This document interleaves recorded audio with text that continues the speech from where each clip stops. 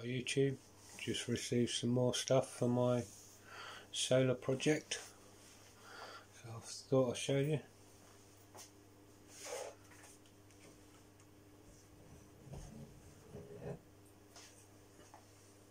There you go. I'll have to do a bit of adjustment. Here's my MPPT solar charge controller. This one's a 60 amp. So it's okay. There's to your battery, there's to your solar panel, then inside here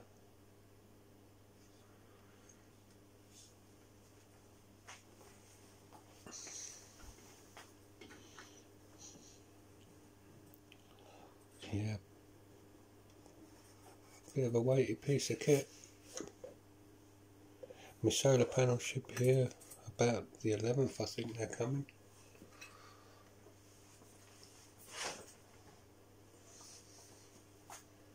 I'll just put it there for now. So I've got the solar controller there, and I have to get the isolator.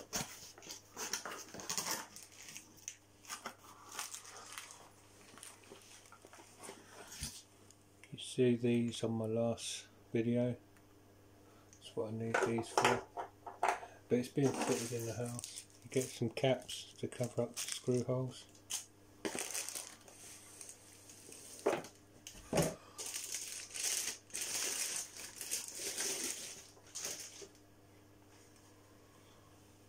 You will need an isolator.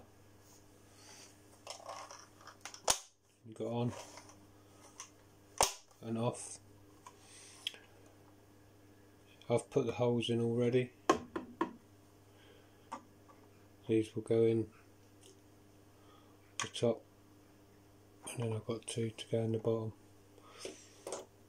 But years ago, about the 90s, you used to be able to get your thumb and push down and push these through, but not anymore. In about 2000 I needed a box for outside, so I think it was B&Q, picked one up from B&Q, got it home and went to push these tabs out, because you see you got them on the back here. Went to push the tabs out and they wouldn't go out, so I just tapped it with a hammer and cracked all the casing. Not on this one, like, obviously, cracked all the casing. So what I did this time, I tried pushing them out, they weren't coming out, so I got a Stanley, and where this circle is, I stayed on this inside line and I just pushed the Stanley in gently and then just worked my way around the whole thing a couple of times, and then you could just push the tabs out, and then all you do is you get some sandpaper on the inside and take the roughness out from the inside. You might be able to just see it there. Just take that out with some sandpaper and that'll be good. And then from the solar panels, your outside solar panels will come in the top, your ones that come out the bottom and go into these two.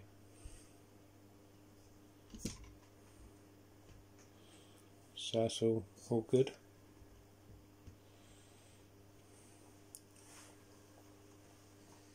Remove that.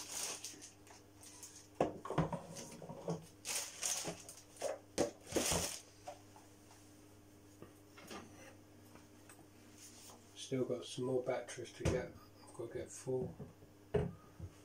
6 more batteries.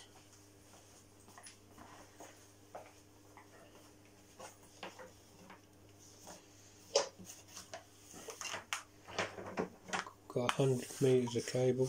This is all going to be for my lighting and possibly my water pumps, because I've got 2 water pumps, so I've got 100 metres.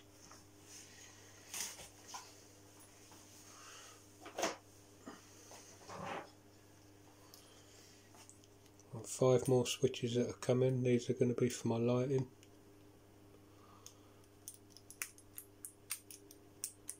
These are called smart switches. You've got an LED ring that you can either have on all the time, and then you can turn it on, or you can have the LED come on when you turn it on, or you can have there's 3 ways you can wire this LED in, I believe, so the LED comes on, but I shall just have the LED come on when the light's on. But yeah, so I've got 5 more of these.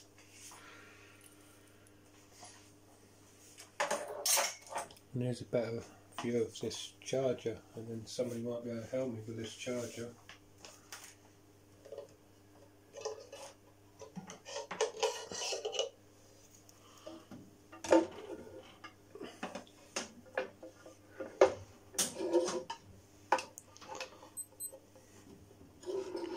The 2 batteries I've got are still fully charged.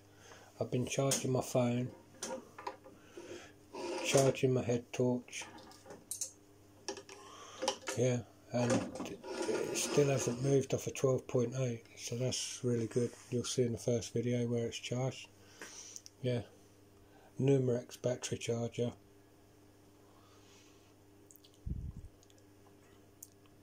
It's 12 volt 30 amp. This is the only piece of paper you get with it. It tells you what you've got to do.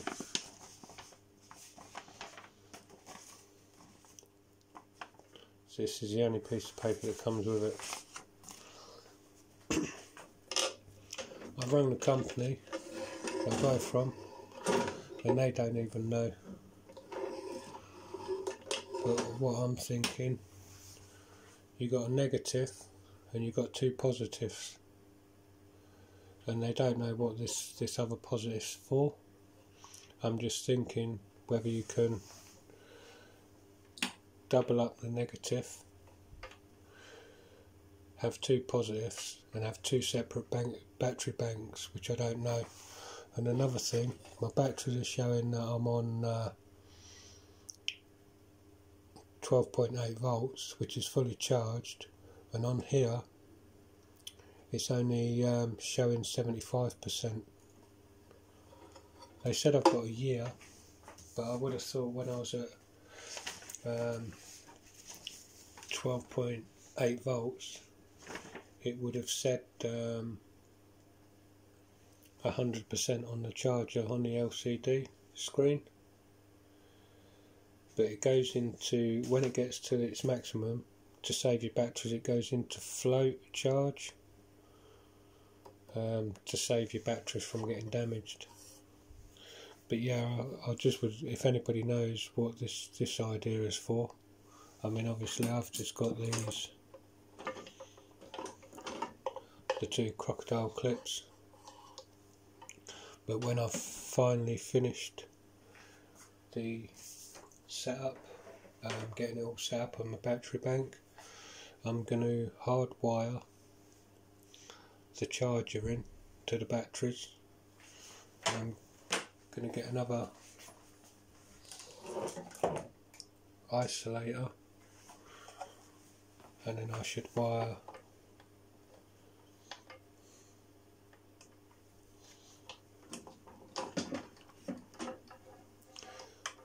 coming out the bottom into the batteries, and then going in the top from the charger. And then when I've got a fully charge on the batteries, I can just isolate the battery charger and turn it off. Well, turn it all off and then just isolate, because somebody's saying the electric can go up back into the unit, so you're better off with an isolator so that doesn't happen. But yeah, so I'm getting there. Yeah, I've got my solar panels, they come on the 11th, and then I've just got to get some the solar cable, which is quite a bit.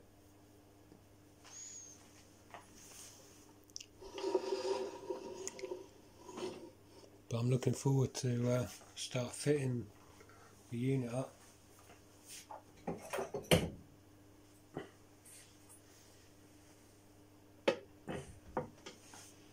Yeah, I'm going to look forward to getting it all fitted up.